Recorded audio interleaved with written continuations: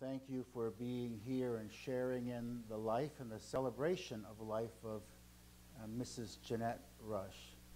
We're blessed that you were here to share and be part of this and show your support and to show your love. For those of you that are seated, if you're able, would you like to stand for just a moment? I'm going to ask you to stand at the beginning and at the end, because we'll pray. I will pray now and I'll pray later. But other than that, you will be free to be seated. Lord, we are here to say farewell, to say goodbye, and yet to say thank you for a life that reflected you, declared your praises, taught, discipled, and encouraged. Lord, I thank you for the life of Jeanette Rush. I thank you, Lord, for her commitment, her tenacity, Lord, to stand for you no matter what,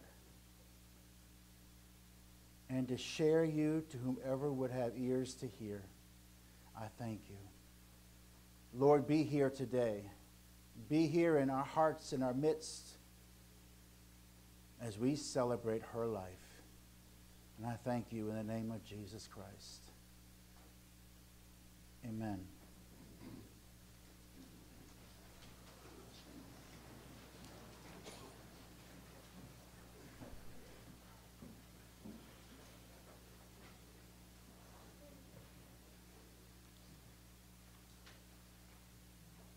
Jeanette Louise Holmes Rush of Southington left for her promised heavenly home on September 5th, 2019. Born April 23rd, 1932 in Littleton, Maine, she was a daughter of Willis Aaron Holmes and Bertha Corey Holmes. A longtime resident of Southington, she retired from the water department in 1981. She was a teacher at the Full Gospel Christian School from 1982 to 1984 and was a working partner in Gifts in a Basket until it closed in 2015. Besides her parents, she was predeceased by her husband James Rush, her sisters Betty McKinnon and Carol Paxton, her brothers Willis Jr. Holmes and Russell Holmes. She is survived by her daughter Renee and her husband Brian Bellinger and her son Michael, with his wife Judy LaFay and their grandchildren Brian and his wife Amy Bellinger, Richard Bellinger, Rachel and her husband Mark Simone, Lauren LaFay, Michelle and her husband Evan O'Connor, and Belinda Brown, as well as her great-grandchildren Kylie Rose and Kenzie Ray Simone. Charlie Rose Blanchett, Fallon Grace O'Connor, Jake, Katie, Carly Kubsek, and Giselle Brown. In lieu of flowers, donations can be made to Calvary Assembly of God, where she was an active member for many years. And we are here in this service to remember her today. If you are able to, in front of you there is a red book like this, the hymnal. One of her favorite hymns that she asked that we would sing at this service today, Rock of Ages.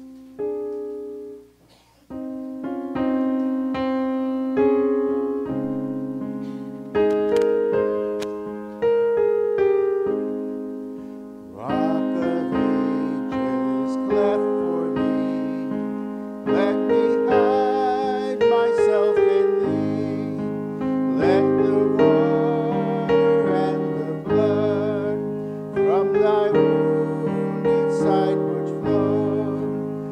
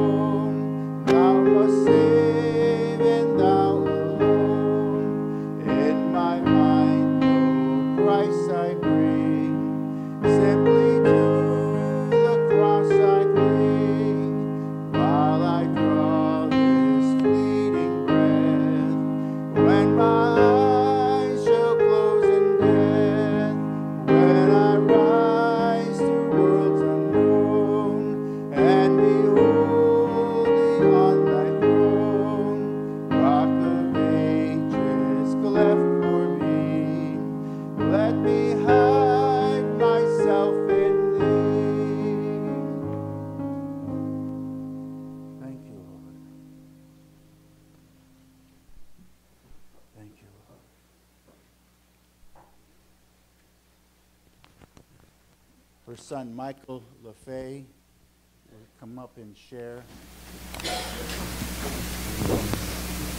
So, for it to be recorded, every word you say is being recorded.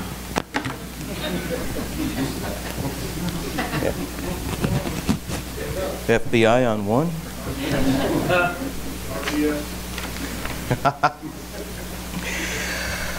First, thank you from the family for everybody that is here today. It's humbling. I said this at my father's.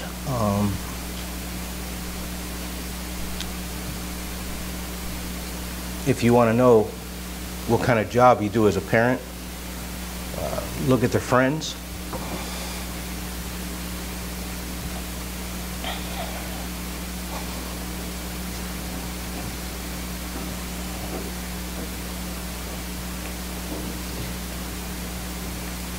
So thanks for that and this. My sister should be the one up here, by the way. She's much better at this than I am. However,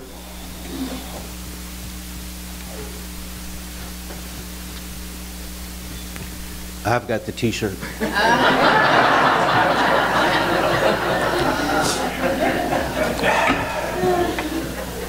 Makes it a little bit easier. Yeah, Mom wanted me to make a deal. She wanted me to sing during this. We had another deal. She was going to live till I retired, so I kept working. She didn't keep that end, so I'm not singing. At 87, there aren't a lot of people left around that can tell about Jeanette Holmes. As a child, as a young woman, except Dale is here. He could probably have been up here telling that, because he was around then. Not many other people can say that. So I thought that she deserved a little bit of recognition of the Jeanette Holmes, that at 5 years old and 6 years old, her first job was picking kale and mustard off the potato plants. They were considered weeds. When she was 7 and 8, she was given her own section of potatoes to pick, which was a big deal. By the time she was 9, she was driving teams of horses and trucks in the potato fields during the fall. If you can tell, being in Maine, in Aroostook County at least, potatoes are a big deal. During high school, she worked at just about every retail store in the town of Holton while she was going to high school. She graduated from high school. She turned 17 in April, graduated in May, and then moved to Connecticut and started working as a secretary in Thomaston at 17 years old, living with her uncle, and but on her own and taking care of herself. And then she decided she wanted to go to Zion Bible Institute in Rhode Island, which, again, women in college, different thing during her time, but she went. And she spent a year there and decided that missionary work wasn't what she wanted to do, so she left the school anyway, but she stayed in Rhode Island and worked at a bank there. And there she was known as, according to all the pictures that I can find, she was Joe Holmes. But she was making her own way, making her own life at a young age. And she returned home to Littleton when her father was injured in a gravel pit collapse, and she went home to take care of him. And ended up marrying one of the local bad boys during that time, my father.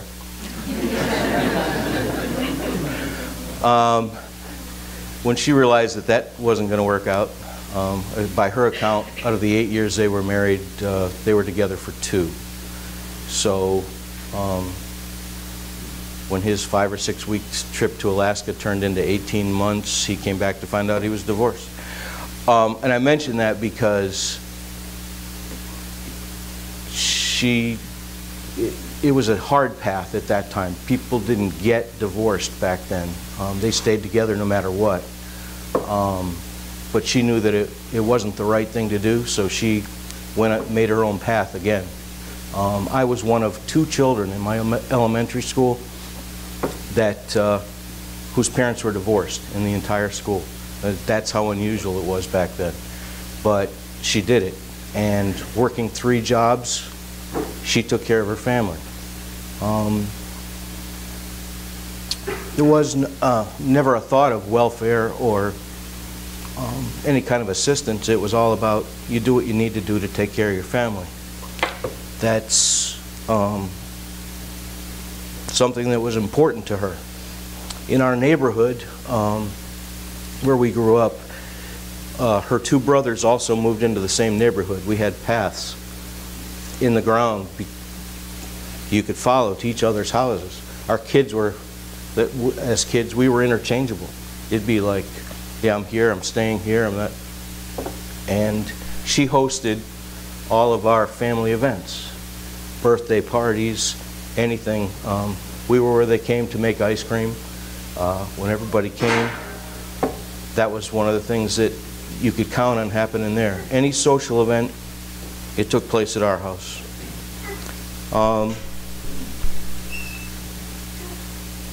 And during the summers, as a single mom, she would send me to Maine to stay with my grandparents, to stay with my aunt, because she wanted me to have connection to family. It was important to her. She was tough. She was very tough, sometimes too tough. She would put off going to the doctor until the very last minute, always. Right around 1981, I was with her in the doctor's office while she's in agony, and a disc ruptured while she was there, and she ended up having to have emergency surgery. And that was pretty much the point at which like a long spiral into poor health started taking place. Because of that, it led to more issues that she wasn't able to do anything about. So this beautiful, vibrant, independent, and adventurous woman was forced to give up many of the things that she saw as things that made her who she was. And she dealt with that for a long time. So that's why I wanted to talk about just the person that did that as a young person, and set the example that I hope that I've followed, and that my family, I hope, follows. That family's important. You take care of yourself, and you do what you need to do. Oh yeah, did I mention?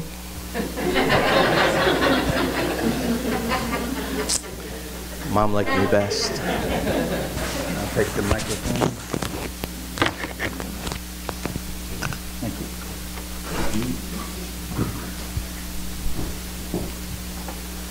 In addition to her son, one of her grandsons is going to come and share, Richard Bellinger. I get the mic now? Use. All right. Just everything you say. It's recorded. Got you. All right. First off, thank you guys for coming.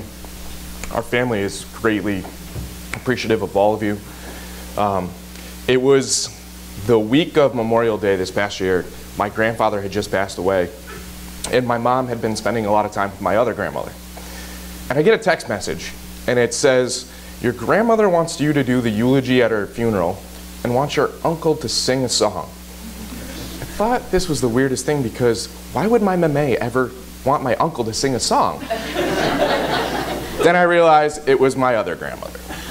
And I was gonna put my uncle on the spot for all of you to hear his beautiful voice that my grandmother loved, but he beat me to the punch on this, and I guess he had a different deal with her than I did, so I'm stuck up here doing this. But, you know, thinking about doing somebody's eulogy while they're still living is a weird concept, but it got me to thinking. And why would she ever want me to do this? Why not my uncle, who could pretty much convince her to do anything? He had the magic touch, whatever it was, he could tell her to do it, except go to the doctor's though. But why wouldn't she want him to do it? Or my mom, who is the spitting image of my grandmother and exactly alike like her, but in all the good ways, Mom. Or my brother, who has done this a couple times now. He can get up here and he can remember bits and pieces from when we were growing up. His memory is like no other. I can't even remember what I had for breakfast yesterday, but he can get up here and he can remember that day in 1988 when we were doing something in Maine. So why not him? My cousins, she told me right off the bat why it wasn't you. She just was gonna smack you guys. So there was no reason for you to do this. So I realized, well, maybe she's playing a cruel joke on me. She always wanted me to be a preacher, so I'm behind the pulpit now. I mean, And you're being recorded and you're videotaped. And lightning didn't strike, so I think I'm good. But I knew I was good when all you bikers walked in and lightning didn't strike you guys, so I was pretty good. But then I really realized why she wanted me up here. It's because I'm her favorite, obviously. You may have the t-shirt, but I'm her favorite. See, I had this uncanny ability I could do no wrong in her eyes. Whatever it was, didn't matter. Until I left the house and somebody else came over and she told them everything I did wrong. So, but still, I'm her favorite. But it got me to thinking, like I said, trying to think of somebody's eulogy while they're still living is a very weird concept. So I wanted to do something a little bit that tailed to her, and many of you may not know this, but one of her biggest hobbies was reading. For the longest time, that's all, I mean, every day she would read a book. She could finish a book in a day or two. It's one of the things that my uncle and my mom actually had in common with her the most. For as long as I can remember, they would always buy books. They would trade them between the three of them. There would be a book on the table for my uncle to walk in and grab. He would drop off books. So it's one of the things that just sticks out the most with me. So I wanted to put her life as a book. Now, the prologue has been written for a couple years now, and the chapters pretty much cemented in stone. But we needed to put the final period on her book because the publisher decided it was time for the book to be put into print. Now, the thing is, everybody in here today is a part of her book. Some of you may only have a sentence or two. Some of us have full chapters. We're spread throughout the book. Pastor, I read the chapter on you. I'm going to ask the publisher for a rewrite. It says it's a doozy. But Is that good or bad? I don't know. we'll wait for that one. But like I said, we're here to put the final period on her book. And the greatest part about it, though, is that she gets to start a new book while we're all continuing ours.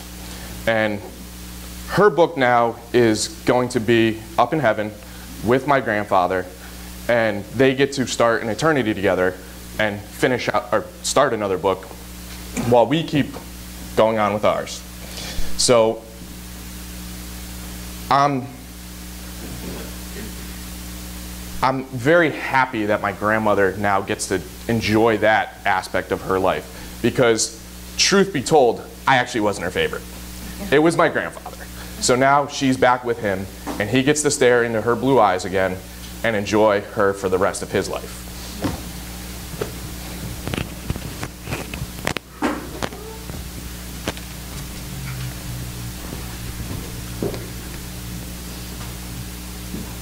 Jeanette wanted to leave space in this service for any others in her family or friends who maybe had something they wanted to share. This would be the moment where you would like to, you could share something of a memory of Jeanette.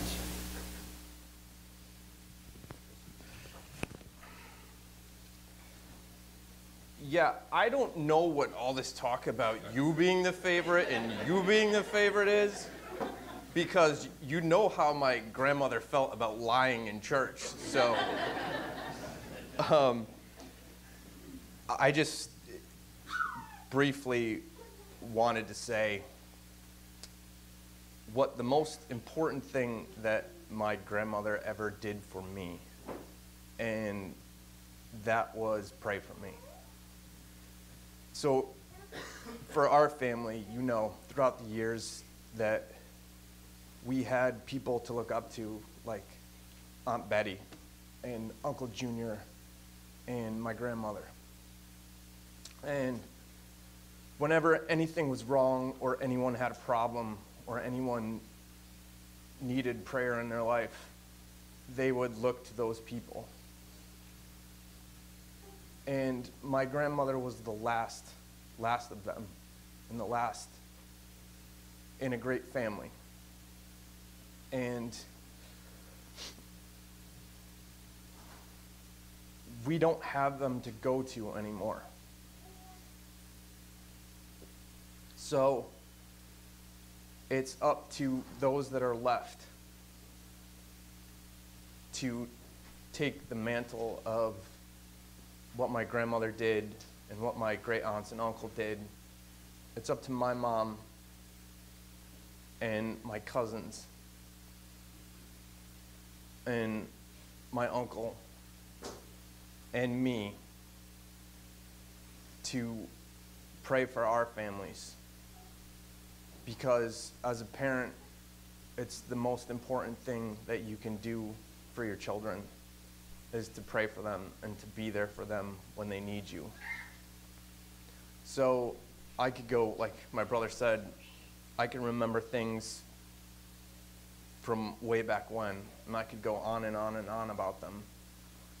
But I just wanted to say that the most important thing that my grandmother ever did for me and for everyone in here was pray for them.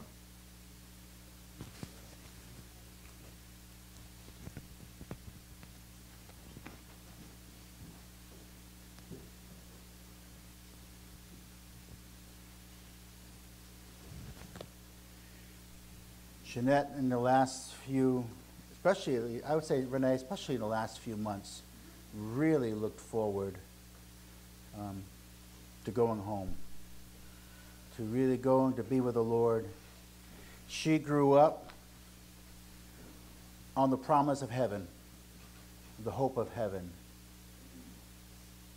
Next to believing and loving Jesus, believing him and loving Jesus, was I've got a mansion over the hilltop.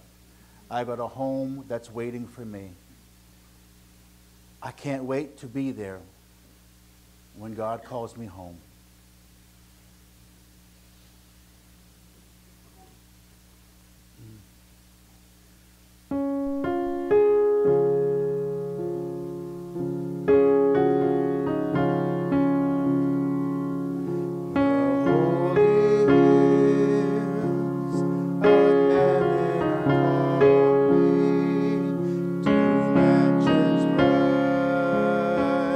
Across the sea.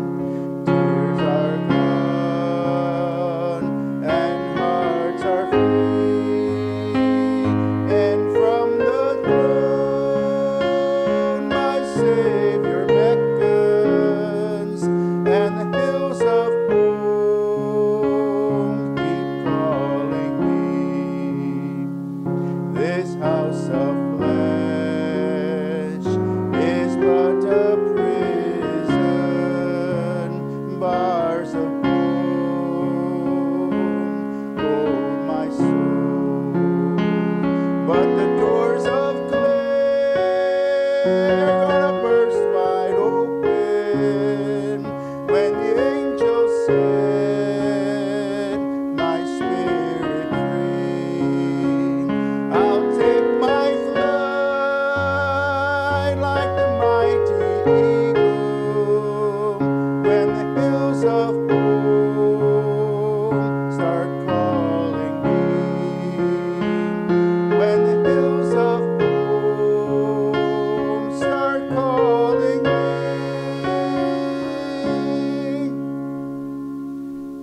And indeed, they've called her.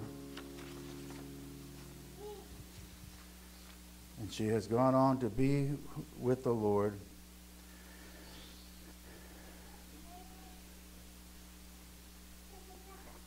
I see the pictures, and I had said to somebody just prior to this service, I can tell immediately where they are because it was Aroostook County.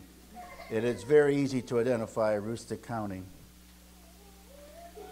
I listened to what Mike is sharing about his mom, what Richard is sharing, what BJ or Brian James is sharing. And I hear your story, Michael, and I hear how you saw your mom growing up as a child in that home. And I hear it and I said, I feel like there's so much crossover with the philosophy of life that your mom had and the philosophy of life that my mother had. I'm hearing you and saying, wow, I feel like you could have grown up in my home, I could have grown up in your home.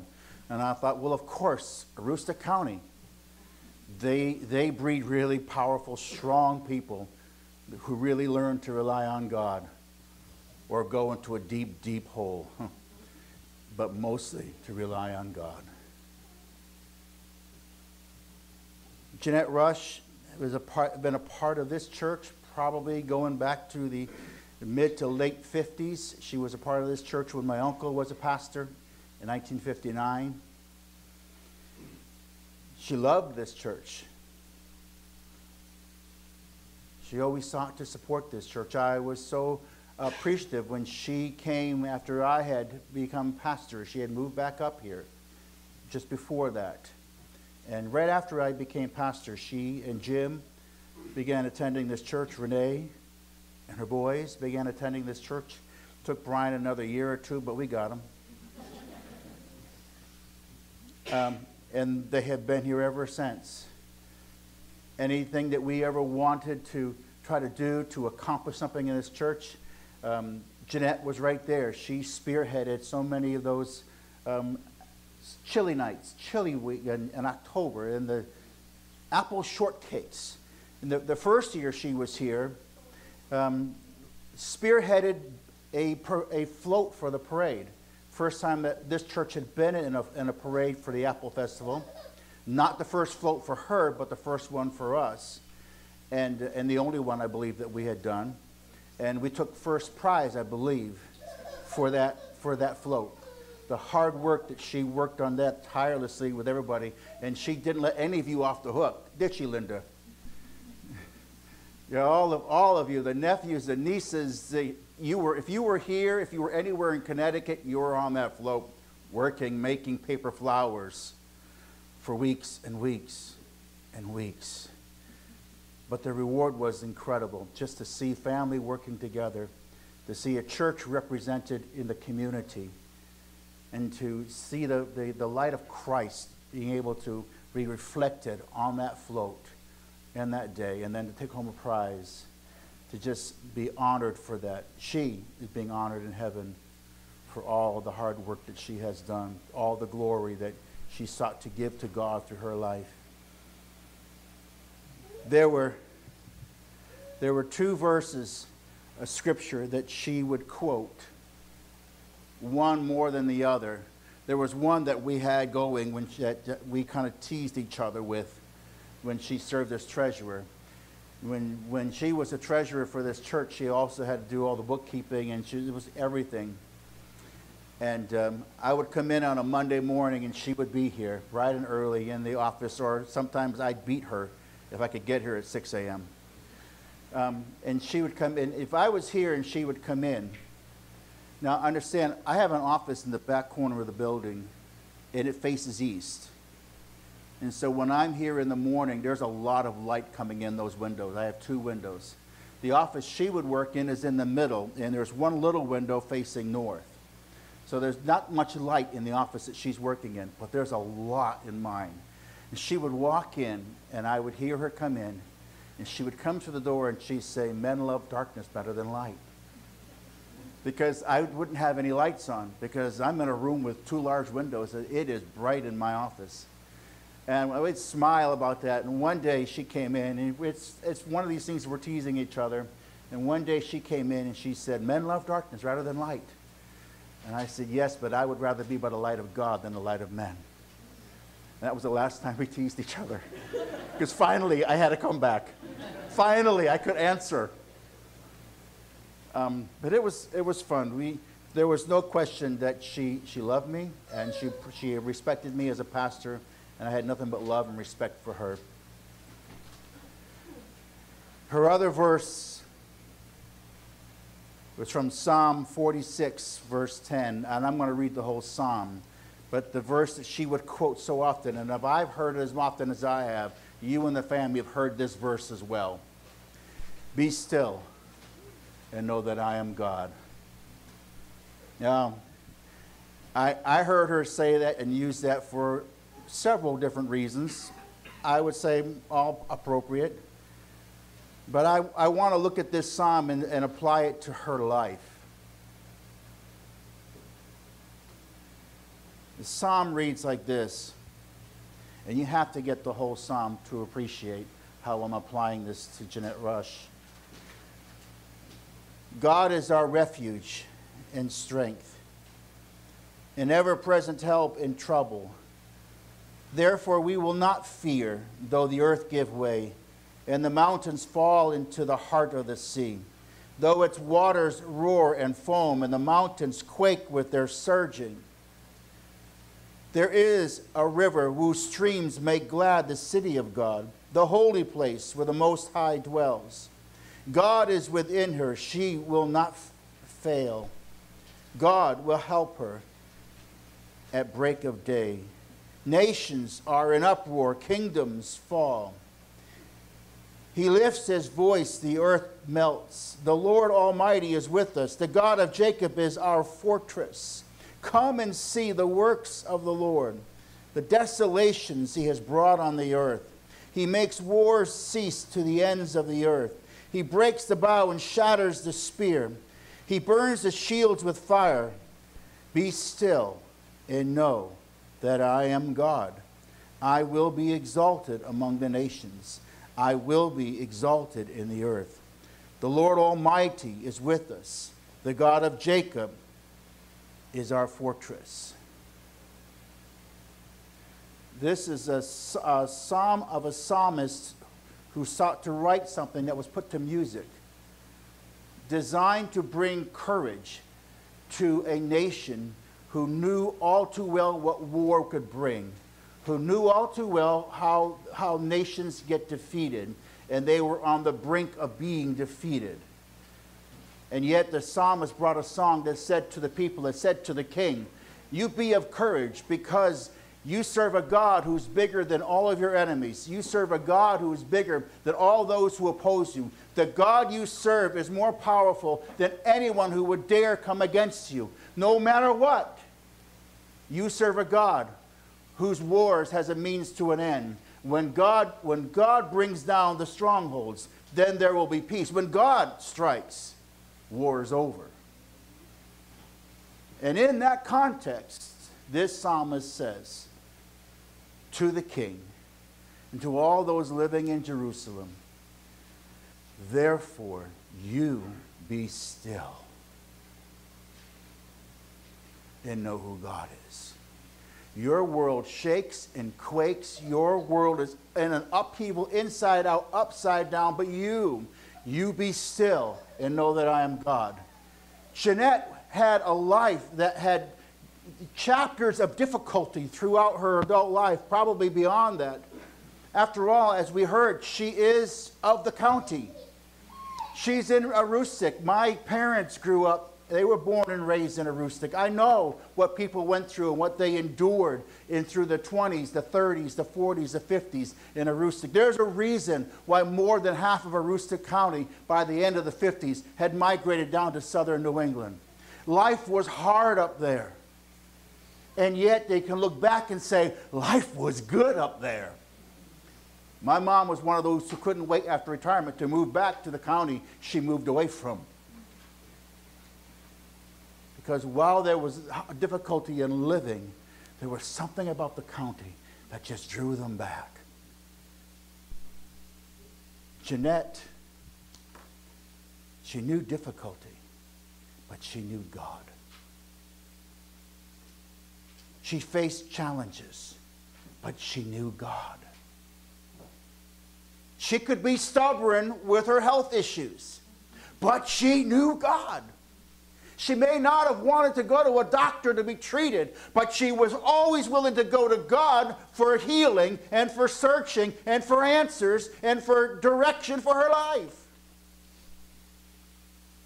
When she often would say, "Be still and know that I am God," it was usually in the reference of, there's not a lot you can do about the circumstances of your life, so be quiet before the Lord and let the Lord direct your life. Do I have that about right? So often you and I can walk through life and our lives are such chaos. There's such stress, there's such strain, there's such anxiety that just flows through our veins. The psalmist here is telling a whole nation in the midst of that kind and that level of burden and anxiety and worry and care must be met with a knowledge, a stillness, a realization that God is bigger than all of those cares and all of those worries and all of those troubles and all that anxiety that may exist in your life. God is greater. Jeanette, if she could stand here and she had this opportunity to look at all of you at once and she was asked to speak on her favorite verse, she would look at you and say, you need to trust in God. Don't trust in man because man will fail you. Trust in God. He will never fail you. She went to her last days trusting in God, looking to Him. When I would visit her, over the last couple years of visiting her, and on a Saturday, she would be watching her favorite preacher on TV. And we would sit and she would just talk about heaven. She couldn't wait for heaven. I've sat with people in conditions such as Jeanette Rush's, who could spend all of their time talking about the pains of their life and the woes of their life and woe is me, why me? And maybe she did at times. Maybe she did have moments when she said, I'm so sick of this pain. But most of the time, her conversation was centered around, I can't wait to get to heaven. My home is in heaven. I don't have much longer here. That's why my wife and I chose the song that I sang. You listen to those verses, you realize that your flesh is but a moment. Your flesh is like literally like a cage holding you back until Jesus says, come home. And I love that phrase that says that your clay, the body, just literally opens up and there you are released and you are free. The day that she passed away, that day her spirit literally came right out and said, I'm free. The family sees what remains, and then there's the grief and the hurt and the pain of letting go and seeing someone pass. But that spirit just went and is gone to be with the Lord forever and ever and ever. She was released. She longed for that day. And on this day, on September 5th, she was freed.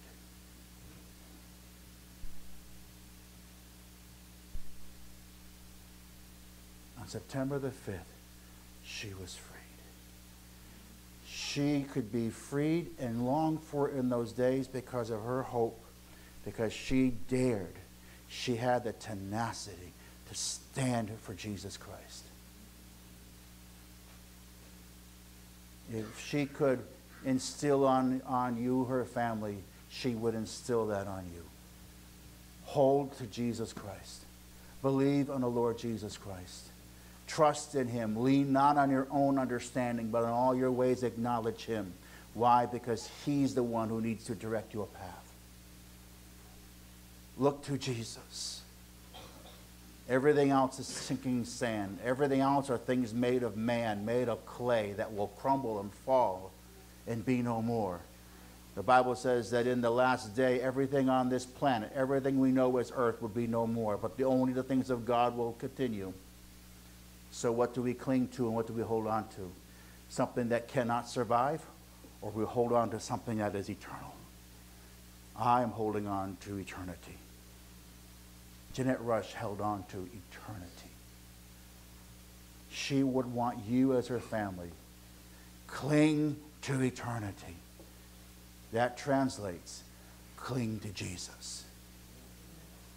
Cling to Jesus. There is no other direction. There is no other answer.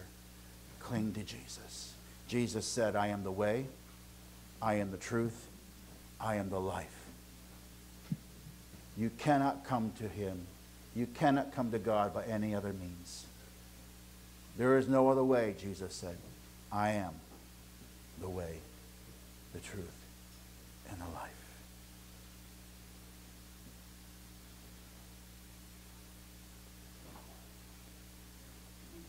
Lord, would you help us? Would you help the family, Lord, I pray, in the name of Jesus.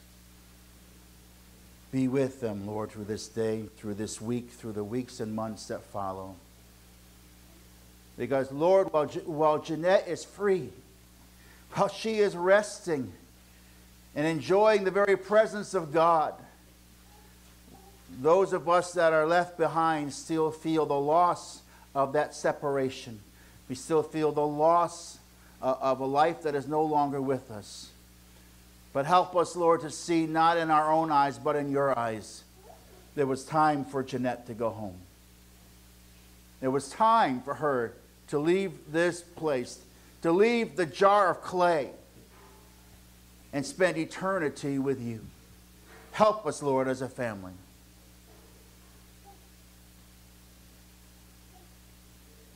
To hold on to what is eternal and not to what is of flesh. That through our grief, we remember our hope. Lord, eternity is our hope. Jesus Christ, he is our hope. Help us, Lord, to hold on to our hope. In Christ's name.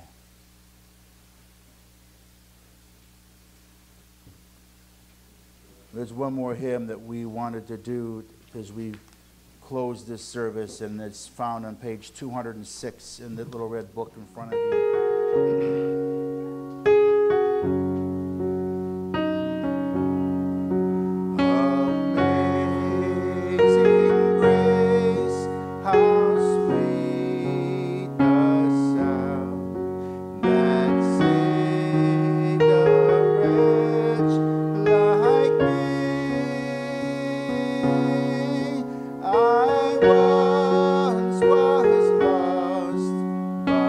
Now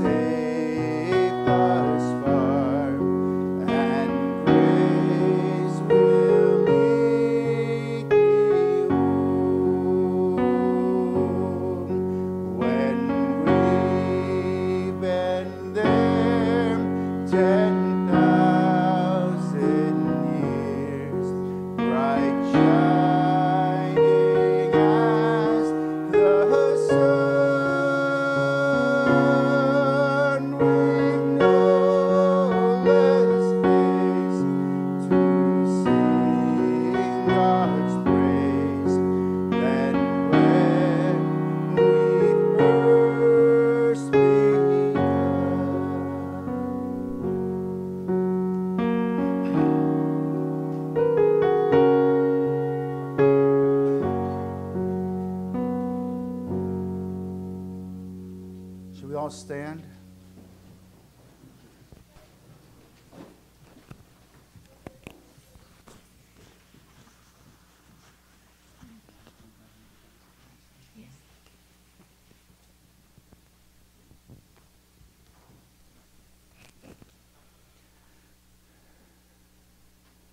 At the close of this service, you are invited to join the family downstairs where lunch has been prepared. As we close, I'm also going to give thanks. So, Lord, I thank you for this time that we have been together. It is not over. It is not ending. Jeanette has a new chapter of eternity for her. For those of us that knew her, we have memories that will continue on.